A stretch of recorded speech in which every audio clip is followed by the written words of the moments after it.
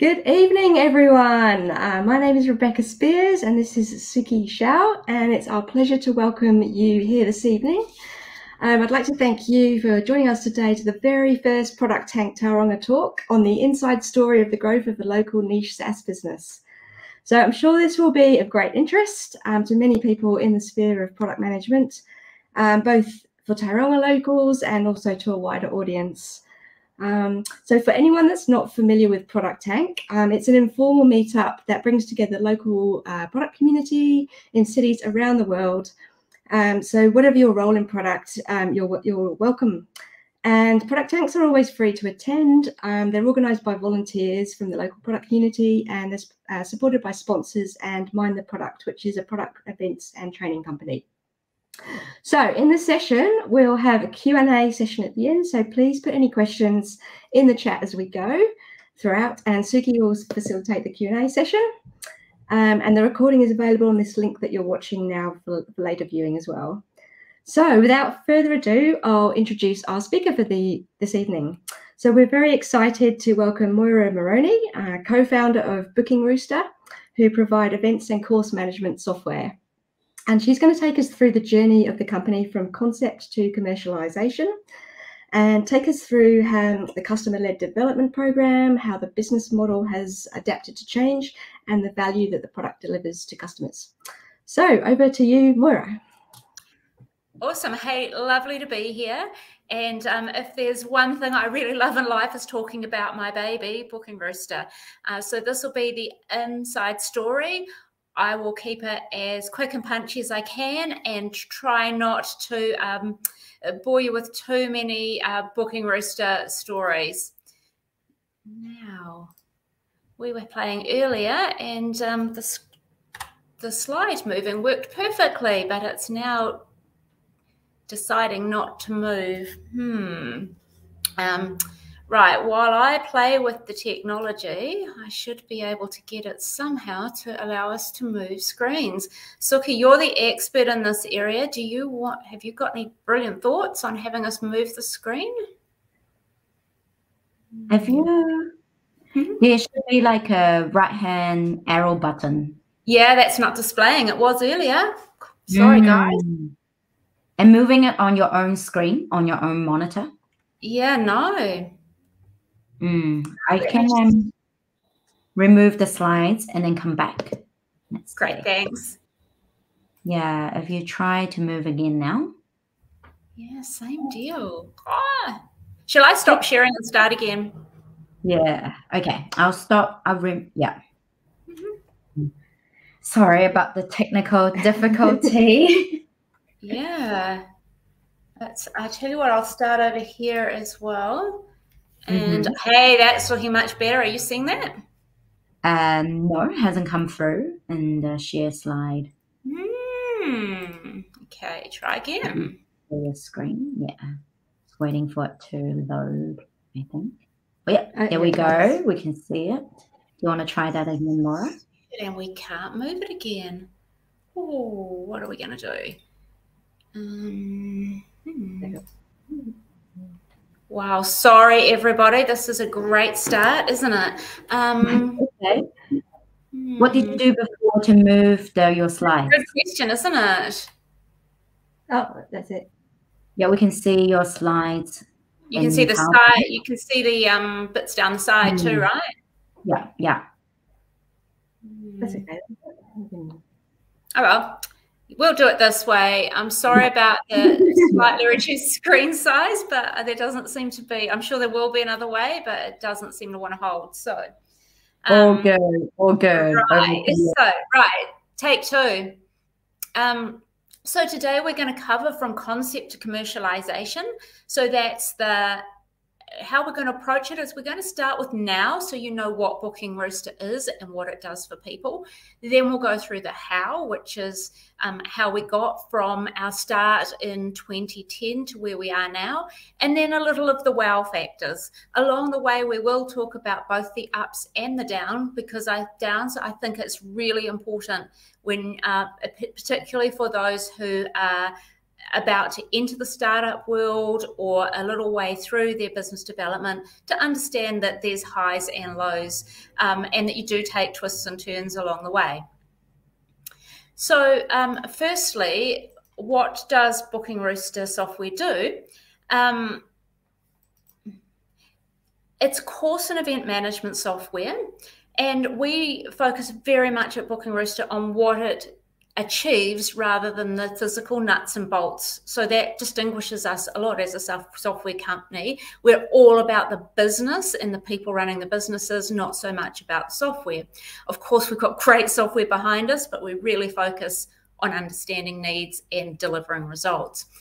So what it does, it boosts registrations, saves administration time, enhances communication, streamlines processes, elevates brand, powers business growth, and self-populates to other systems. We've got CRM written there, but think CRM, Xero, student management systems, online learning systems, all sorts of things.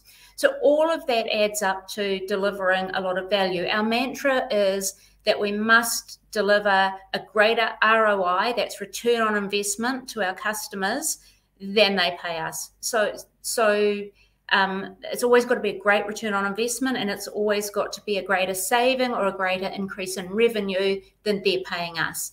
And living by that principle has really worked for us. For those of you that wonder what this thing physically does, I'm going to give you a quick run over, and I am trying to keep it brief because many of you really know a bit about us already and want to know kind of how we got from there to here. Others of you know nothing and just seen, hey, this is a SaaS company, what is this about? So the first thing I would say is, if we look here at the left-hand side of the screen, when the customer journey starts well before they even get the software itself, and before they start doing anything, we obviously have a software platform that we've developed over time. It's delivered in the customer's own brand on their own URL predominantly. We do have some entry-level products that allow for people to co-brand with us, if you like. So we've got the software. A very important part of our business model is that we plan with the customer. So we actually, in the case of our larger customers, we'll be doing very complex process maps, a little like the one that you're seeing here, but much more complex when they're looking at what they do now versus what they do once they're with us. And we'll work you through this one. We set up for them. Now, we take a lot of the pain out of it. We know a lot about the industries we work in, events and training. And so often clients can't really articulate what it is they exactly need. Over time, we've developed a really good understanding of those industries so we can have strong input on it. So yes, they need input as we're getting set up, but from day one, we've taken all the pain out, and they immediately will be starting straight in here onto adding course dates. So we've got templates for each of the major courses they offer or type of events they offer, and they're set up to their specific needs with their own custom questions and their own pricing, their own everything. They can change those themselves at a later date, but to get them started quick, we do all of that for them. And then all along the way, there's training and help service. We'll come back to that. So really the pre-go live stuff is really important, and much of that bounces back and forth in the support as well. So if we look here, the things in the orange are the only thing an administrator has to do to run courses and events on this platform once it's set up. The first is add dates. So I'm running this first aid course on that date and the other, and perhaps the advanced one on another date. And it's very quick, about 4 clicks to add new dates. It can be done via upload for a big organization with lots of dates. And then all these other steps are either automated or can be missed depending on what you want. And at the end, if you're a training business, it might culminate in the administrators in the back end needing to come in here and issue certificates. So you do want a human to cross-check that process. So adding dates is critical. When you add course dates, they can automatically feed to all of these things and more, but most commonly to the company's own website, to the calendars of their own team, particularly their trainers in the case of the training sector. I will focus on training sector because it has got a lot more detail than events. And this is LMS's learning management system. So some of the bigger customers have quite complex learning management systems. Think a CRM on steroids and specialised to the industry, and they might want those dates fed through into that. From there, once the dates are in, there's lots of special inbuilt tools for the administrators if they choose. Light blue is if they choose. If the administrators choose, they can email out about a specific course or a specific type of course, courses in a specific area, all of those things. With templated emails, they can completely customize to themselves at the point of sending. Obviously, through both the email and the web presence and all of those other things, people book. Most of our clients in the training sector, and in fact in the event sector too, run both public and private events. If the event is public, it's shown on the web, shown at the front end. If it's private, they need to receive the link in order to book. They can make, on public courses, the public can make their own bookings. On private courses, on both public and private courses, the administrators can add bookings themselves. Now, that's really important in the case of larger organisations who might have a lot of really special customers that are used to phoning to book. So we don't say this replaces telephone booking at all. We say, you know, it's horses for courses, and in many situations, you're going to, if someone calls you, you want to capture that booking and put it in. Some of our clients have completely replaced telephone with having people book themselves. So you can imagine how much time when people self-book this saves, because all the data they enter, which at a minimum will be for the participant, the name, address, name and the name would be minimum for a participant. Obviously, for the person making the booking, we also get their name, invoicing details, email address. But depending on our client, they might also be asking if they're students, their date of birth, ethnicity and gender are things that have to be reported to NZQA. So if they're offering NZQA courses, they may choose to collect that right up front at this point. So lots of information that gets entered here once and never has to be touched again. Obviously, for our customers, they like to get people to book themselves, but there are definitely instances where they will get administrators to book. Once that information is in there, if you follow the dark lines here, it goes straight through to what I'd call a roll call, where the trainers of the course can see who's coming, and actually ultimately, depending on the client setup, where they might assess the person or all of the class members. So again, no manual changes, no emailing people. They save a lot of time.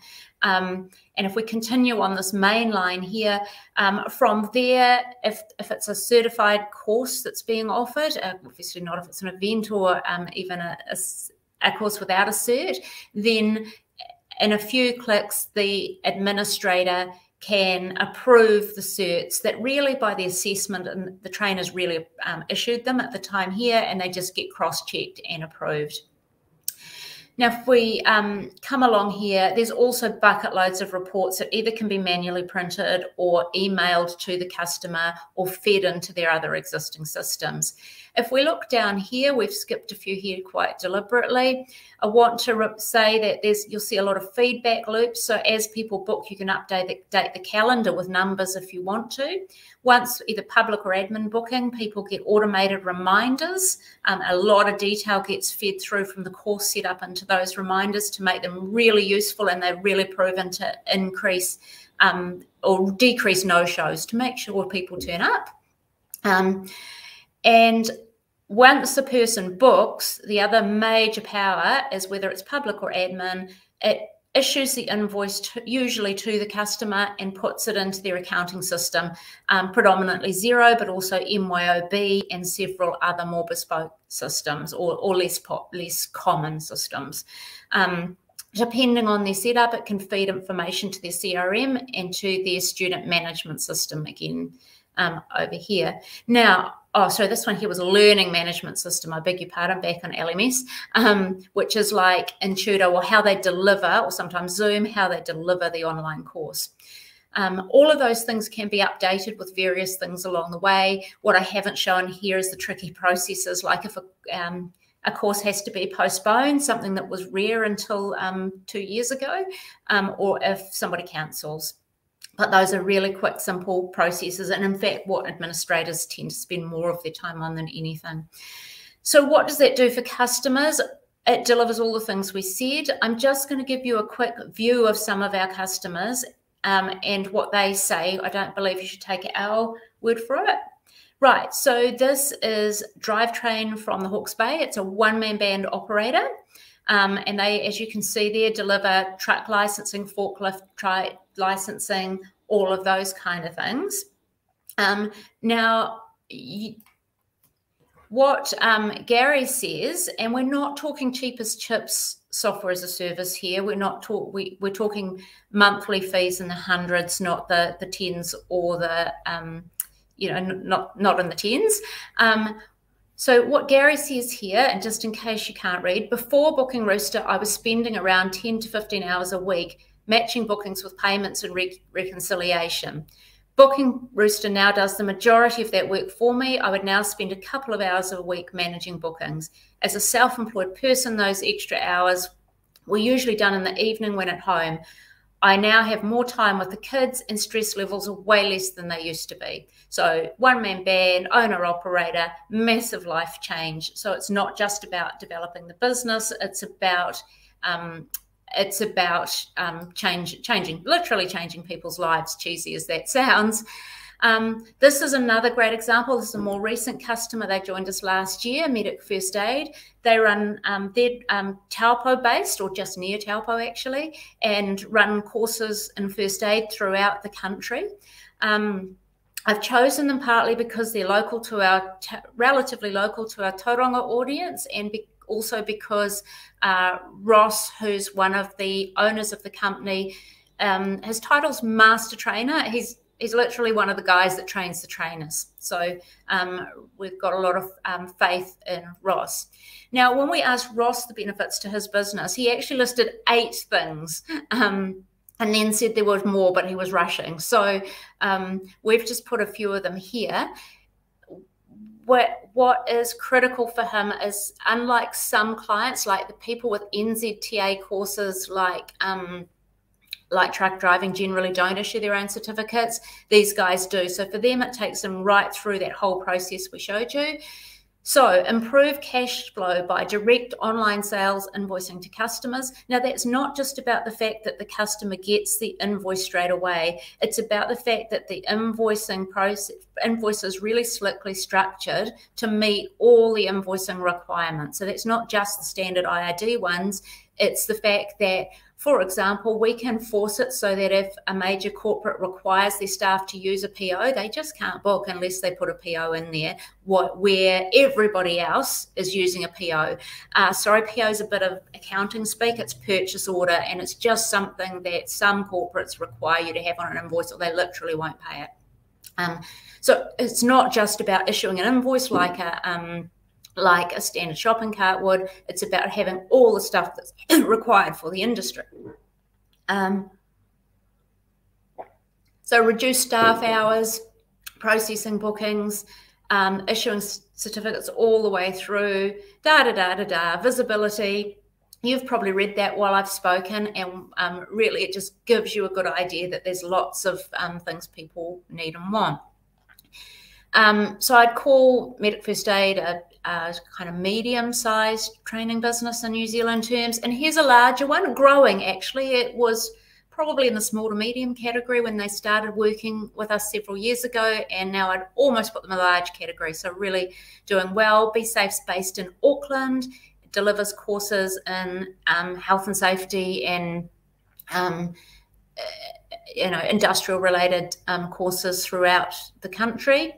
And what's important about these guys is they're of such a scale that they have got feeds into other systems, not quite for Africa, but over time they started with none, and over time they've added more feeds as they've required more systems. That reminds me about CRM systems. This isn't a full CRM, but for many, many training businesses, it's actually all they need for a good time. And then they move on to having more sales processes where they want to record a lot more interactivity, and definitely connecting in with CRM is recommended there. So right now, let's get into the main reason you're all here, which is to hear how we got to where we are. In the beginning, and I'm going to talk about those first 5 years first, 2010 to 2015. I'd call it a passion project. So what I mean by that is we thought we had a great idea. We didn't know if it was commercially viable or not. We just really weren't sure. So, but we loved the idea, so we got onto it. When I say we, there were 3 founders originally: myself, Karen Littlewood, and Andrea Nielsen. Karen and Andrea owned, we all had other businesses.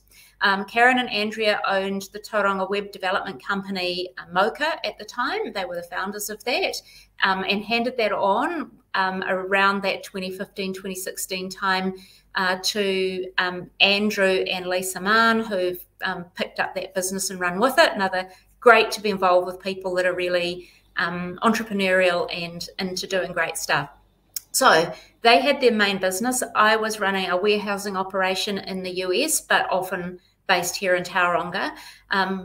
So we very much did it as something we loved the idea of. It was part-time and very experimental. Until 2015, we didn't have anyone else involved in the business. We used some of Mocha's developers. We used we put our own time into it and roped a few friends and family into doing things like testing. We also did go out to the market quite a lot. So we roped in, there may be people listening, I think there certainly were some on the list who were in those early people to give us feedback as to, how they thought it would work for them. We were very events focused. Our original idea was probably percentage-based charging in event sector. We could see a whole lot of things that the big ticketing agencies weren't doing well for community organisations and membership organisations in particular. Over time, we moved away from that. We certainly still do that, and we certainly still work for bigger events organisations, but we did find a plethora of little things in the event space that made it a bit harder to cut through.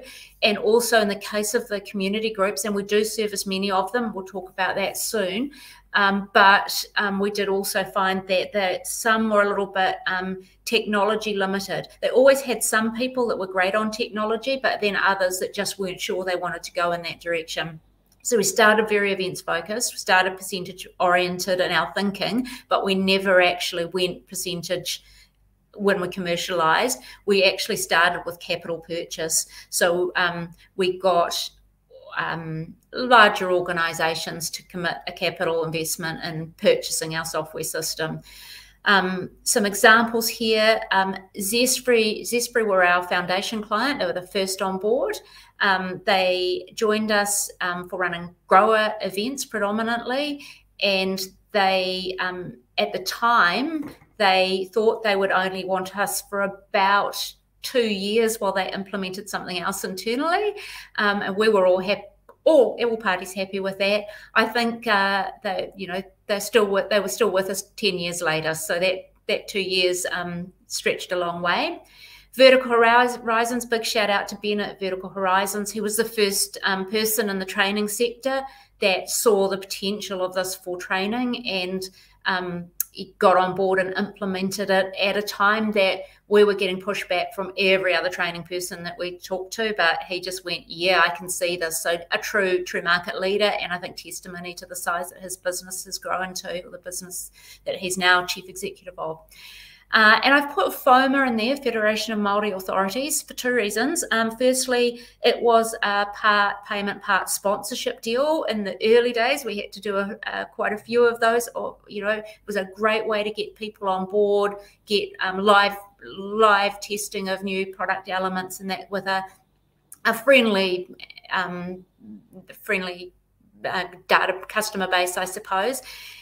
They were also one of the reasons that when it came to decision time, around that 2015 period, that I felt confident that the product was at a place that we could take it forward commercially. And the reason was that they had a major change of staff, and I got a call one day when I was actually working another job to raise a bit of extra funds. I don't like risking too much capital, so I kind of like my properties and other things as well. So I did another job to get a bit of increased cash to fund the business. And while I was doing that, I had a call from her, luckily in my lunch break, because all the other founders weren't free.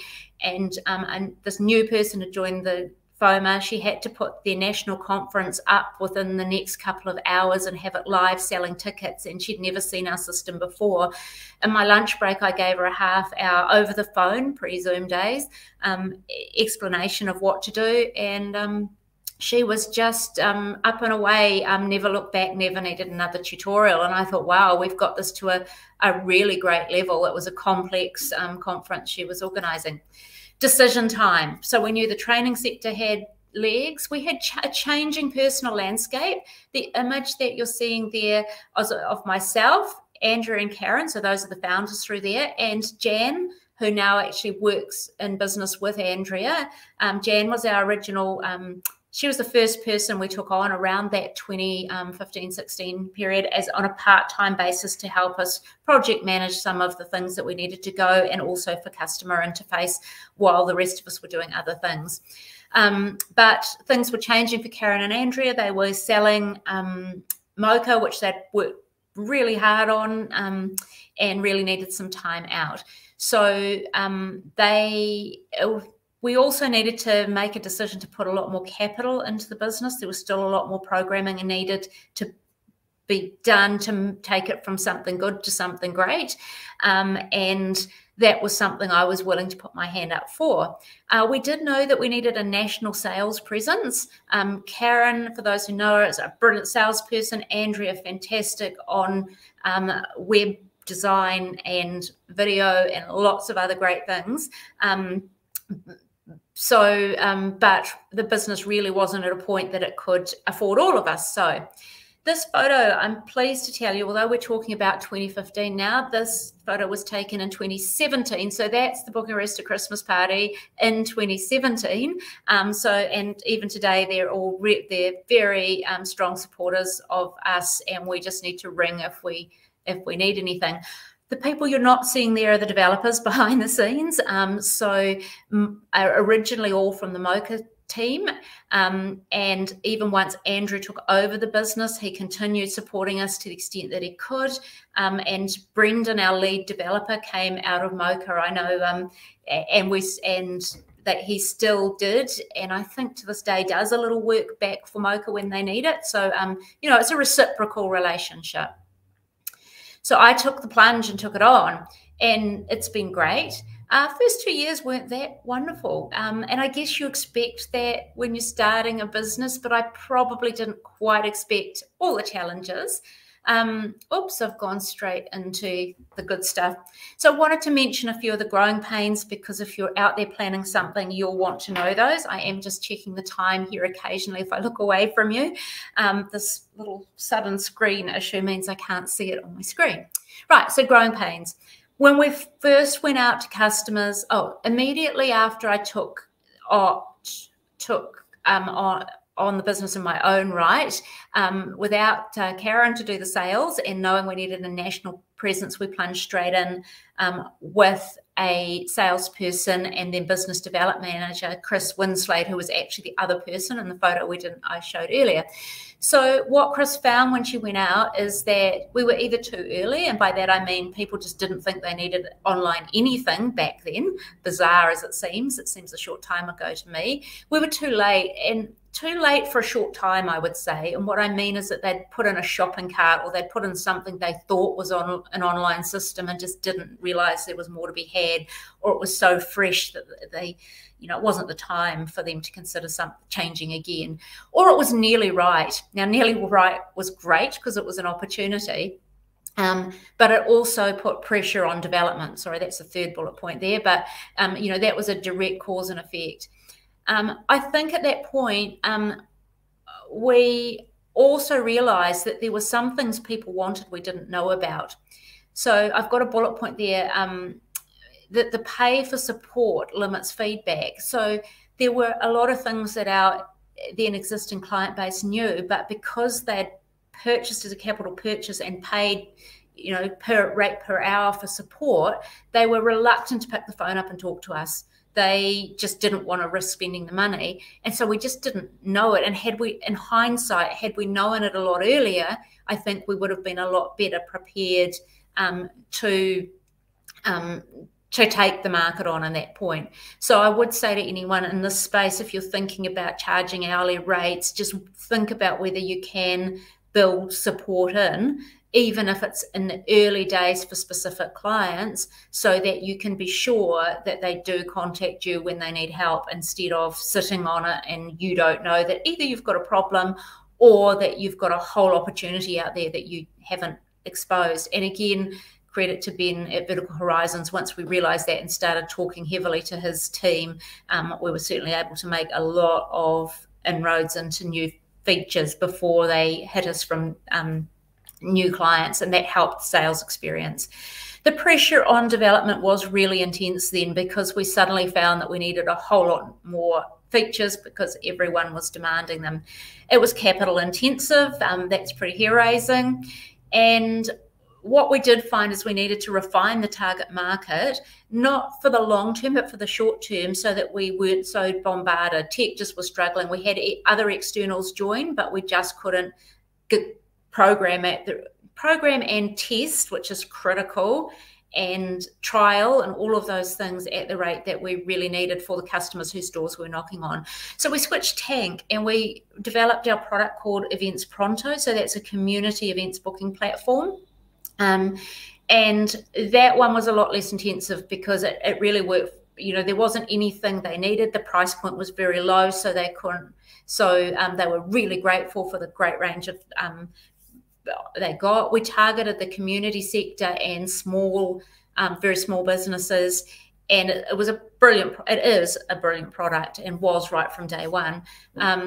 Breast Cancer Tauranga. So the types of organisations that use that: Breast Cancer Tauranga, who were actually a foundation client for that. Collaborate.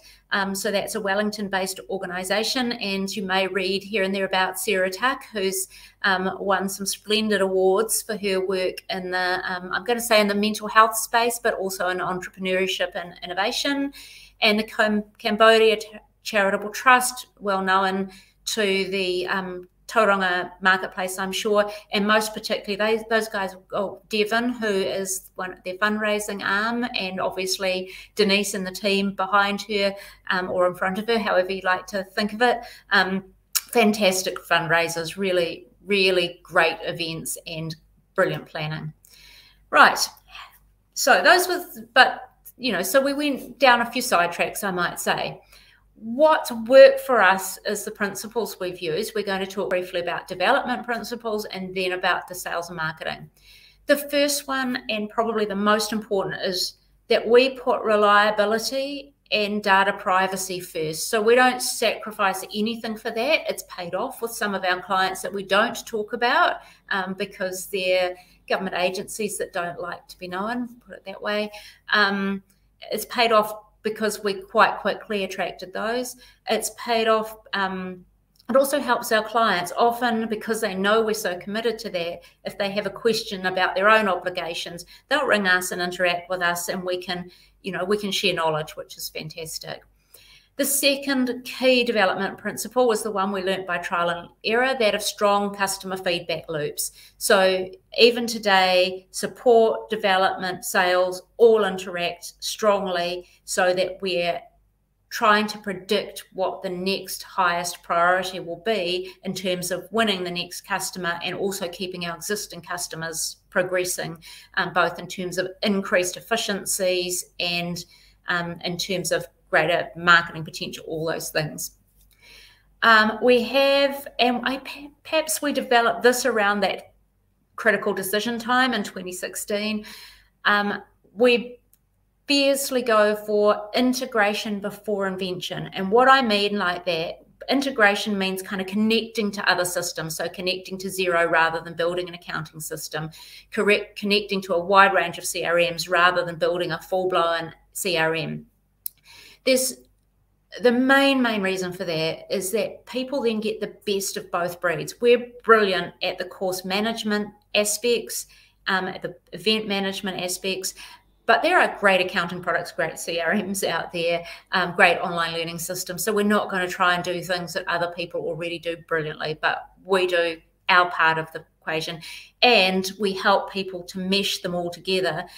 Really, a lot of platforms say they are, say, Xero integrated, but being Xero integrated and having a really good set of business rules that really do everything in Xero that you need are two different things. So what I mean by that is, if you're an accounting geek, you'll know that when you put an invoice into Xero, you need to have the line items pre-coded so that they go into the right codes, and there might, in today's world, be multiple codes with just one. I don't know, if somebody's booking one first aid training course, the person booking the full course will have about 5 codes go with them to Xero. The person booking the refresher will have a different 5 codes, or some the same and some different. So it's getting all of that right.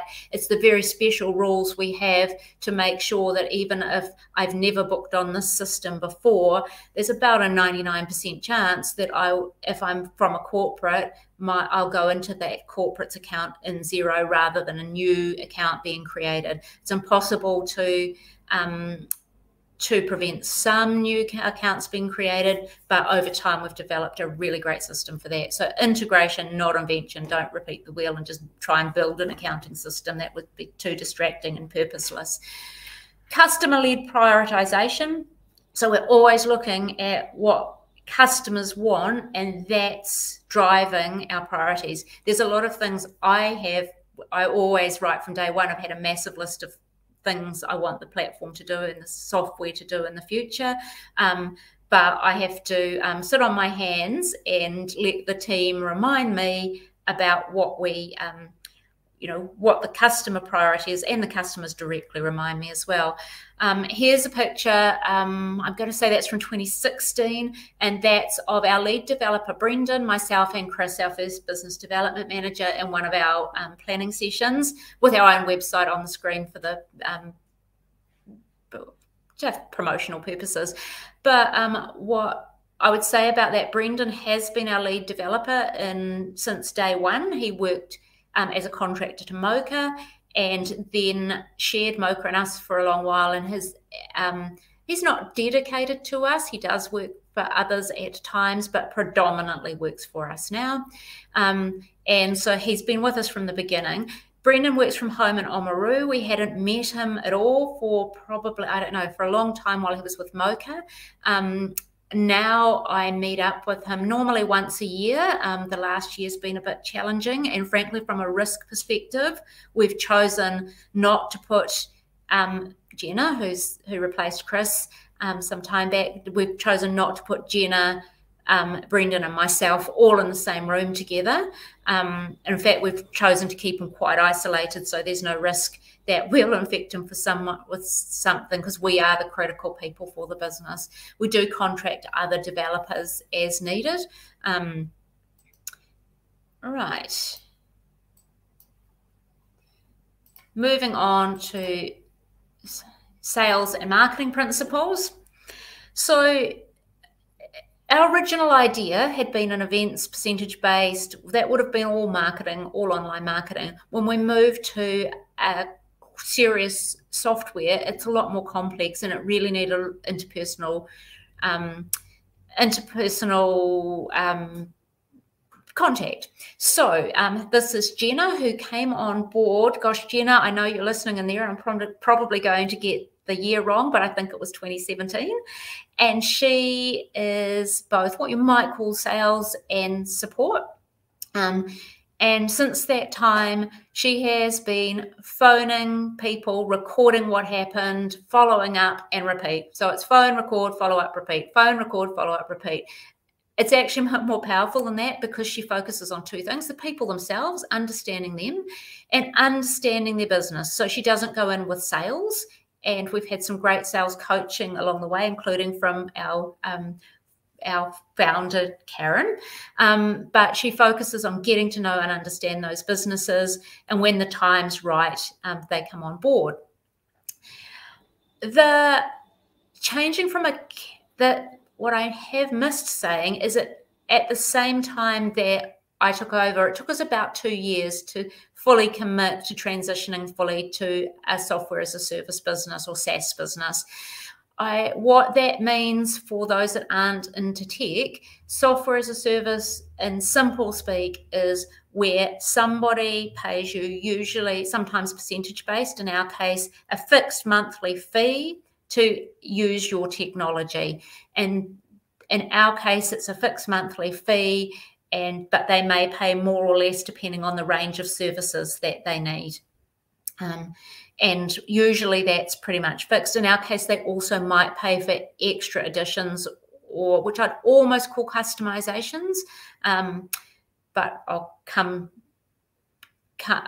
but I missed mentioning that earlier. We don't customize, we configure as much as possible, which means that if we add something new for one person, we add it in a way that others might have it, something we can switch on or off, not at the level they control themselves normally, but at a level that we control, any of our support team can control. There's also a lot they control themselves, but so we give them the ability to have new features on or off. So we've moved, what software as a service does is give you what we call a recurring revenue model. So it means that once you've onboarded the client, the month on month, you normally can expect income from them. And that certainly worked in that way for us. So it's certainly been recurring revenue. It grows on you. So over time, you know, your revenues grow. The pain of it was the transition from capital purchase, where we're getting great lump sums in to fund the business, and down to only getting a fraction of that each month. But in the long term, it's paid off. The next point says the Zoom revolution. Now, in the days pre-COVID, we have to say it, people often wanted to see us face to face, and it was really difficult to communicate the product to people over the phone. Once we did try to get people to do online, to do Zoom sessions effectively, but they were all very nervous of the technology and didn't want to do it. Come COVID, we suddenly found that although we'd suffered some pain in our events sector, we had a new opportunity, because a lot of the training businesses we'd been talking to who really didn't want a personal visit, or they were a long way away, so we had to for cost reasons, had to really schedule them in. Suddenly, they were available on Zoom and suddenly wanted to do Zoom. So we were able to make great inroads from a sales perspective by riding the Zoom trend. And now we pretty much don't find anyone who isn't prepared, when the time's right for them to think about our service, to jump on a Zoom call. And again, sticking to, we've mentioned it earlier, we always deliver clients a strong return on investment. That's our principle. When we're looking at, is this person a prospect or not, we look at that. For some, our Events Pronto platform, which is at a much lower price point, I think the entry level for that is, Gina, wish you were right here, I think it's $49 a month plus just, something like that.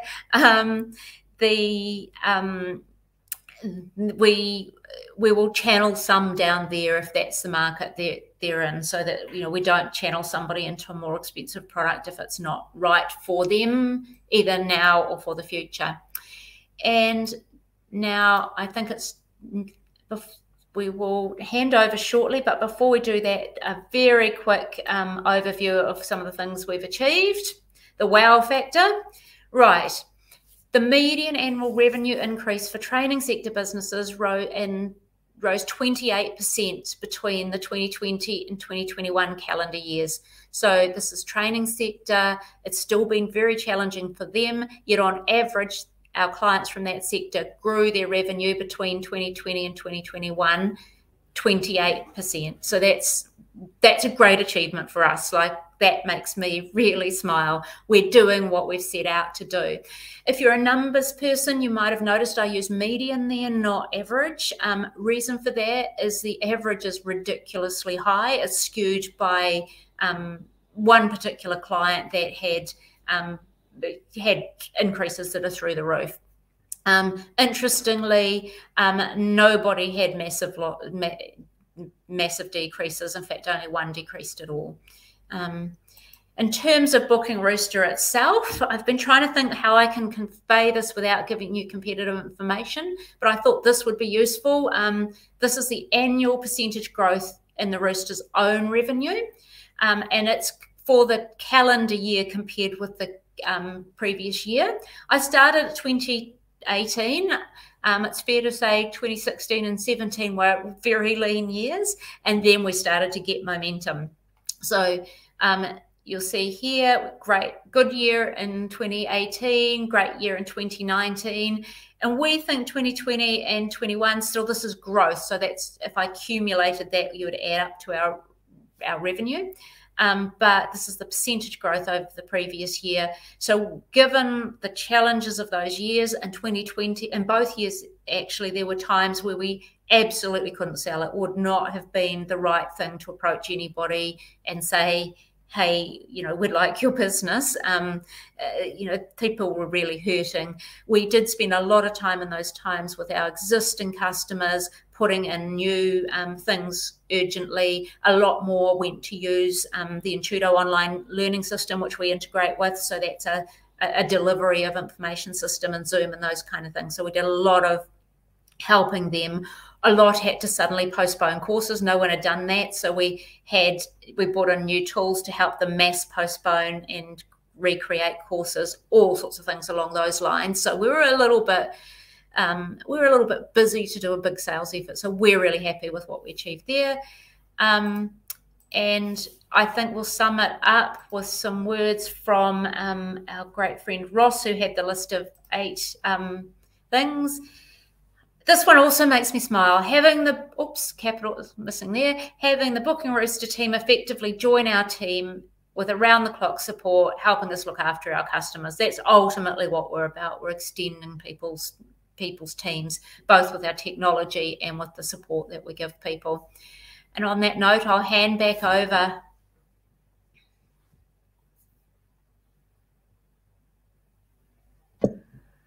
Great. Thank you for such an insightful story into how Booking Rooster has come to be. So right now, we would like to take some questions from the viewers that are online, and we've also got some questions for you as well, Maura. Great. Now, I'll just say I've not seen the questions. I did see them in our practices, but they're not on my screen. So you guys just don't fire them at me. That's all right. One of the first questions I have, it's about how did you come up with what are the core features of Booking Rooster at the beginning? At the beginning, we had a good idea from our own personal experiences, and I think that's sometimes said to be a bad thing, but at the time, people were still, I'd be in the US and I'd get an email from a professional organisation I belonged to asking me if I wanted to come to an event, and to reply, I would have to find somewhere to print it, fax it back, seriously, that short, this is 2010 we're talking about. Then I'd have to go and manually enter it in my diary, and it was driving me nuts. I just wanted to be able to click some links and enter my data and have it in my diary. So initially it was very much about Karen and Andrea looking for a web product and us tossing ideas around, and that was a big point of frustration for me then. So that started with that, but it grew as we got to understand the sector and the market. It really grew, and all the way along, the features, other than that base, that we put that together quite quickly, but other than the base features, it was in the early days, it was focus groups. It was going to trade shows only to get feedback. I didn't mention perhaps strongly enough, and even in Jenna's conversations today, she's always looking for what do they want, what do they need, what do they think they need, how are things working for them, where would be the potential improve it. I would say that particularly between Karen, Andrea, and I at the start, we had very, very good understanding of business practices. I've run 3 businesses. They both have more than one successful business. So we did know the business side of things really well. Yeah. Wow, I see. Yeah, so it's a combination of personal pain point plus your business experience that has really led you to create another business together. Yeah. Mm. Yeah. And as you're prioritizing those customer features, and I hear that you've got multiple different customer profiles as well, like how did you manage that? Yeah, look, that does keep us awake at night sometimes when we know everybody's wanting things urgently. But we do look, and we've certainly been down some rabbit holes and some sidelines where someone desperately wanted this, and for whatever reason we thought, yeah, that's great, and no one else wanted it. So quite, after a couple of years' experience, we definitely started learning to listen, and we'd never run down a hole if somebody mentions it once. We now just say, look, we don't do that, or yes, it's available as a custom edition. I use custom a bit lightly because we always make it in a way that our guiding principles, we have to be able to upgrade everybody regularly to keep the technology current and give them the options of the new system, so we don't customize to the level that's challenged. But we certainly don't encourage people to do anything until we've heard it from multiple customers and potential customers.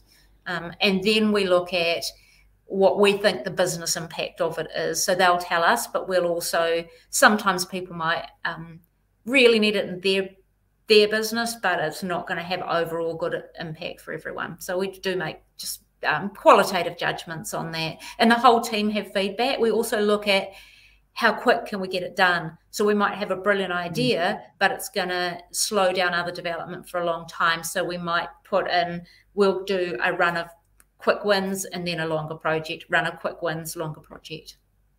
I can see how you are factoring in that feasibility as well as that desirability or the design principles of what the product development team is supposed to do. Nice one.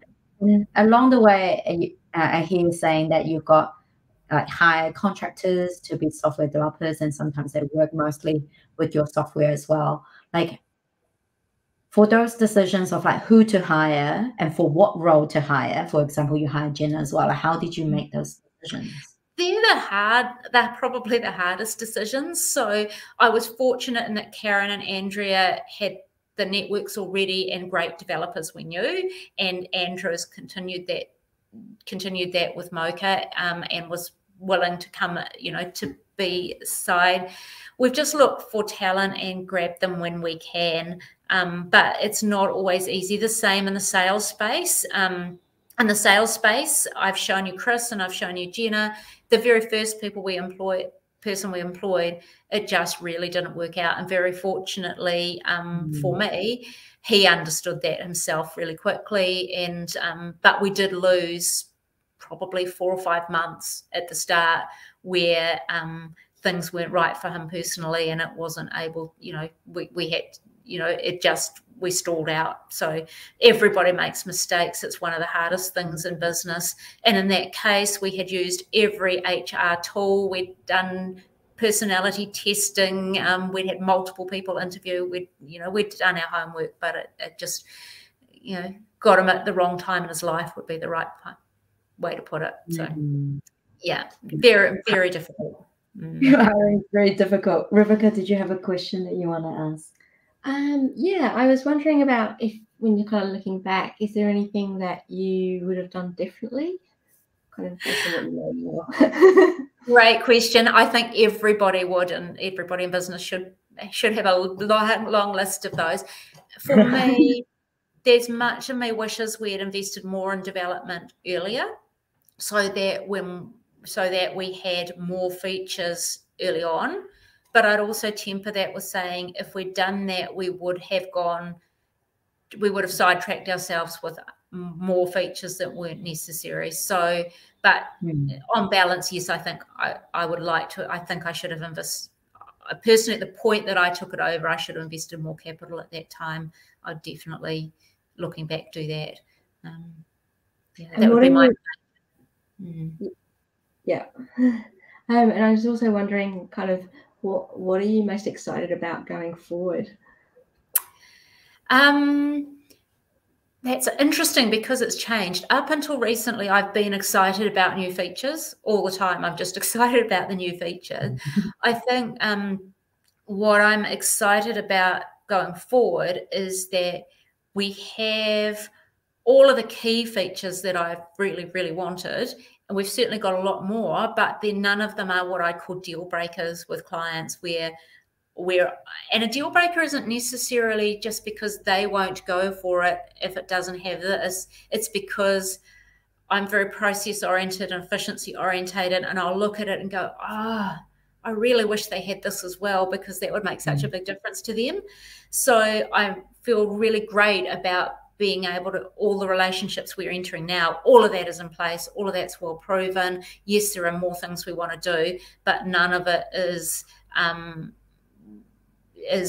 impacting, is a serious deficiency. It's all nice to have icing on the cake, not, gee, they really need that. So I'm excited about the quick fire, like being able to get things up and running and not have anyone waiting on things they absolutely need.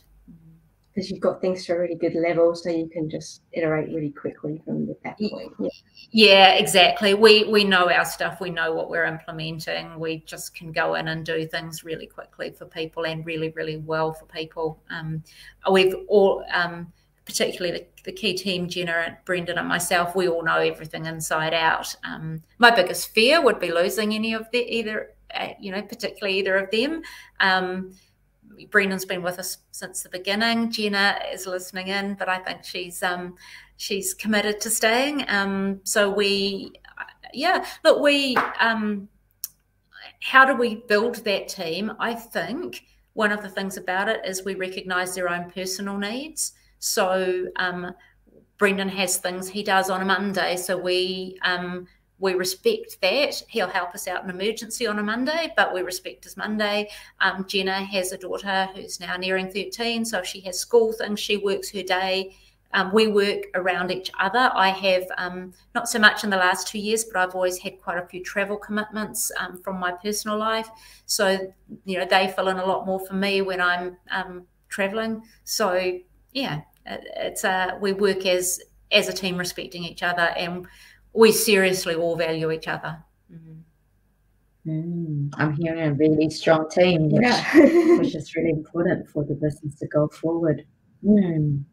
Yeah, if there are no more questions online, then we might wrap it up. Yeah, cool. Well, everyone, that wraps up our session for this evening.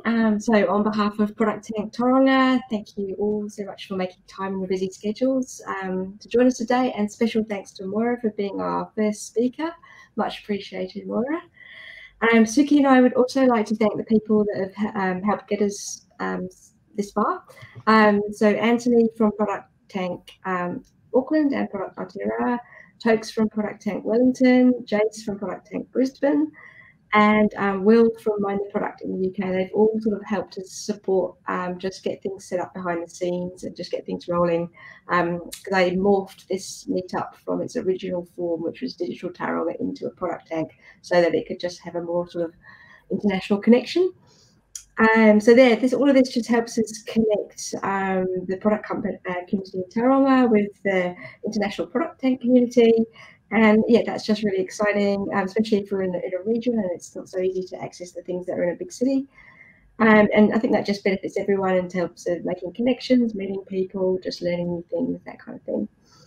The recording will be is available on the link that you've got now on YouTube. So please share it on to anyone that that might be interested and couldn't make it today. And we'll keep you posted on the next event. And yeah, please let us know if you've got any feedback or if there's any questions or speakers or topics you'd really like to hear about for future events. And you can contact either of us through the LinkedIn or the Meetup group. And yeah, look forward to interacting with you again. And thanks to everyone for your time again. And hope you all enjoy the rest of your evening. And thank you, Maura, for the story. Thank you, everyone. All right. Bye. See you, everybody. Bye. Bye. Find my mouse.